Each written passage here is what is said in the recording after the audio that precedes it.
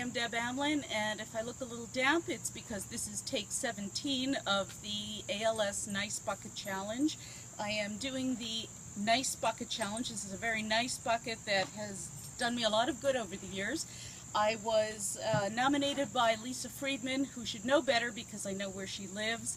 I don't want to do the Ice Bucket Challenge, so I am in fact donating to the ALS Foundation. I'm writing a check right now, and my son, who is grounded, is going to be allowed out of the house to take it to the post office for me.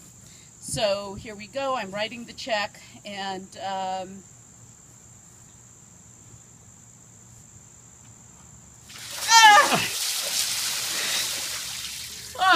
get like them apples.